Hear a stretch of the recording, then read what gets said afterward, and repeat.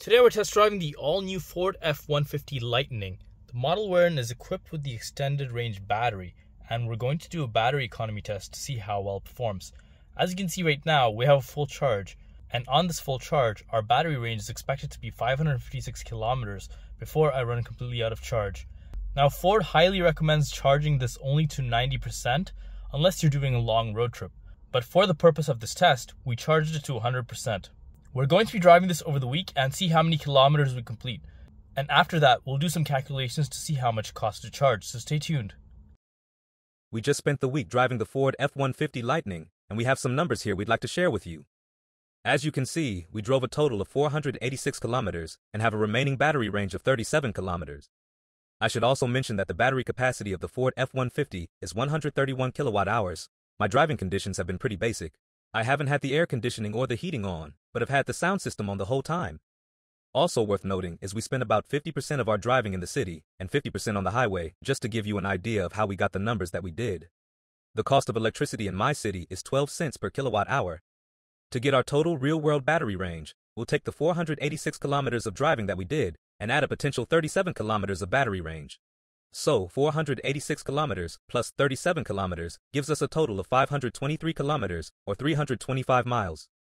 That means our actual real-world driving range on a full charge is 523 kilometers or 325 miles. Now, let's calculate our cost of a full charge. We'll do that by taking the 131 kilowatt hours of battery capacity and multiplying that by our local hydro rate of 12 cents per kilowatt hour. So, 131 kilowatt hours multiplied by 12 cents per kilowatt hour gives us $15.72.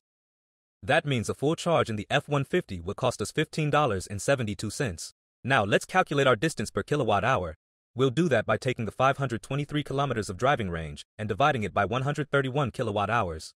So, 523 kilometers divided by 131 kilowatt hours gives us 4 kilometers per kilowatt hour.